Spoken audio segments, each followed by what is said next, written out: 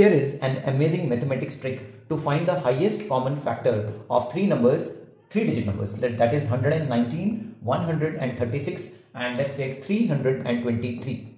The difference between these two numbers is 17. The difference between these two is much more than 17, and the difference between these two is obviously even more than 17. So I wanted the minimum difference between the three numbers, and that comes out to be 17. And 17 happens to be a prime number. So my answer for the question, that is the HCF of these three numbers, will either be 1 or 17, either of these two answers. Now, when will it be 17? When it divides all the three numbers. That is, it becomes a factor of all the three numbers. If you divide 119 by 17, you get the quotient as 7, right? And then if you divide 136 by 17, you get the quotient as 8. And if you divide 323 by 17, you get the quotient as 19. And therefore, 17 divides all the three numbers. And so the HCF is not 1, it is 17. Isn't that an amazing trick?